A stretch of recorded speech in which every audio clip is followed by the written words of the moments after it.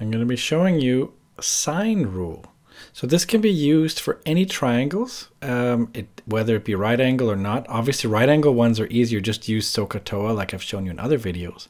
But if you have a triangle that's not a right angle triangle, or if you're not sure if it is, then you can use this. This is why I put this one, by the way. I support farming. In fact, you can call me Protractor. Yes, that one makes me so happy. All right, so let's name sides and angles. So if ever we have triangles, we often give them, letters for the vertices, like A, B, C, but they could be whatever. They could be P, Q, R, F, whatever letters, okay? Keep that in mind. But we do have a convention for naming them.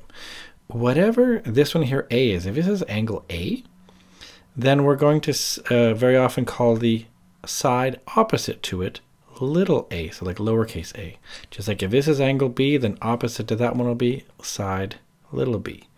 And this is angle C, then this is side little c. Now it's hard to make that one look smaller than that one, but you get the idea.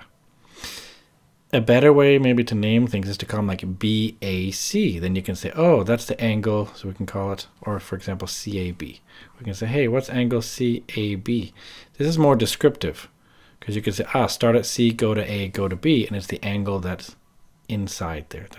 So that's the CAB. That's another notation we can use. But for right now, let's just use this. We'll just say, all right, we name them like this. And pro tip, all three interior angles have to add up to 180. And that's a useful thing. Now, you're not necessarily asked just that, but this is going to be a part of some questions. Sometimes it's like, oh, and by the way, I know these two angles, therefore I can find the third, because I know they always add up to 180. So the interior angles always add up to 180. All right, let's keep going. So we have this thing called the sine rule. And again, don't get too tripped up with what the different letters are, because these could be in different places. In this case right here, again, if I'm just naming them like this, if this is capital A, then this is side A, this is side B, this then must be side C. They can be anything. I've just on purpose done it to where they're different, just so you can see they name them all sorts of crazy things.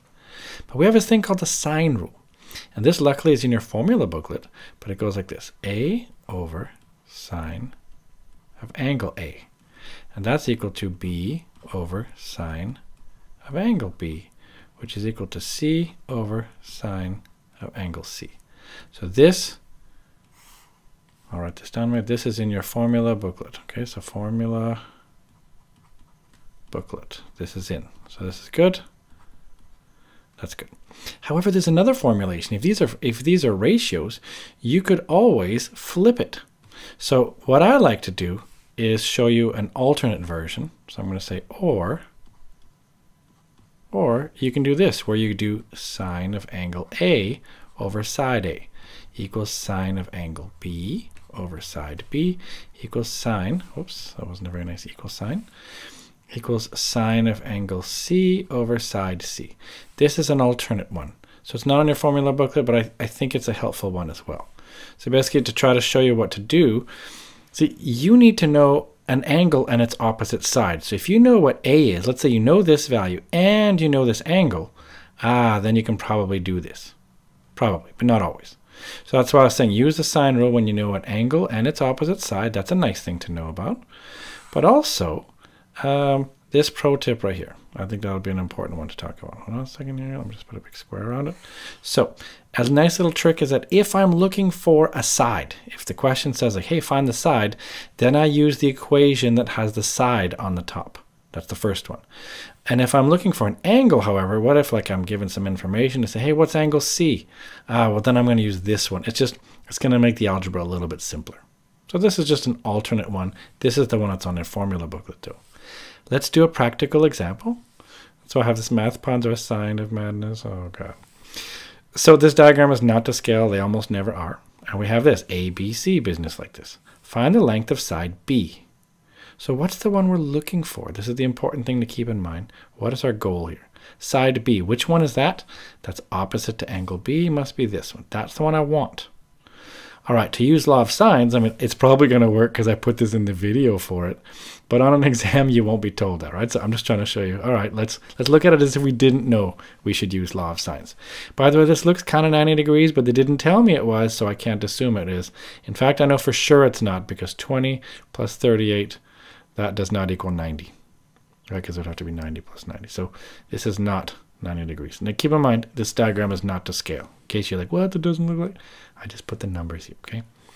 So find the length of side B. I want a side. So I'm probably going to use this version right here that goes like this. Okay, so I'm going to write it like this. Now I need to know some things that I like to set up where I'm looking for what I want first. So I'm going to put the B on top. So I'm going to say B over sine of angle B. That's going to equal, well, some other thing that I know. I have to know something. And I know what A is. This is side A here, and this is angle A. So I'm going to say equals A over sine A. Now you don't have to write it all in this detail. You could actually just skip. When you get used to this, you'll just start writing it like this. You'll say, B is what I want. And I divide that by sine of, I know that angle. It's 38 degrees. That's good. In order to do this, I'd better know this. So I have to put in something that I fully know. And good news, I do. I know that 10 over sine of 20. That I can do. Well, to get B by itself, I just multiply both sides by sine 38 to put it up to the top. So that means I'm going to go B equals 10 times sine of 38 degrees, all that over sine of 20 degrees. I guess I should have little degrees here. There we go. Let's do this on the calculator. So I open up my trusty old calculator here. I say new calculator. Make sure I'm in degree mode. And I'm just going to do this. I'm going to make a nice fraction. I'm going to say 10 times the sine of 38 degrees, all that divided by the sine of 20 degrees. I end up with an answer of 18 point, I mean, it's 000 whatever, but it's pretty much just 18 degrees, right? So I'm going to say 18.0 degrees. So I'll say B is equal to 18 degrees. Nice. There we go. I got it. So that was actually pretty easy. There we go. Wait, not degrees. That was silly of me. They're not degrees. These are lengths. We don't know the units of them. These aren't degrees. Silly, silly me. There we go. Now we're supposed to find angle ACB. Now what does that mean? I'm just trying to get you used to this notation you might see. That means we say ACB. That means we want that angle there. Look, we want this angle. It goes like this, just to try to show you. We want this angle here. In other words, we want angle C. The reason we name it like this, it's better, is because what if you have all sorts of crazy lines like this, you don't know which one to see. Is it this one, this one, this one, or this one? But in this case right here, it's fairly clear. We want angle C. And what did we say? We said that the sum of all the angles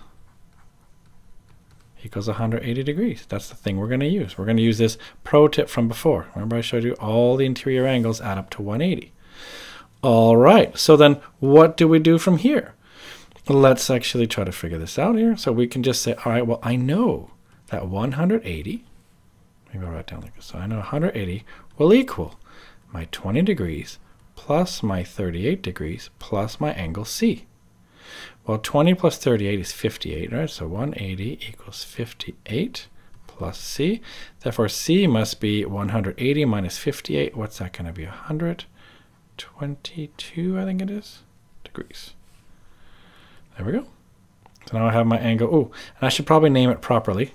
I mean, I called it C, but let's just use the notation they did. It's often a good idea to use the same notation that's in the question. So the angle ACB then is 122 degrees. Hooray! And it's not approximate. It's exactly equal to, assuming these were measured right, then this is right too.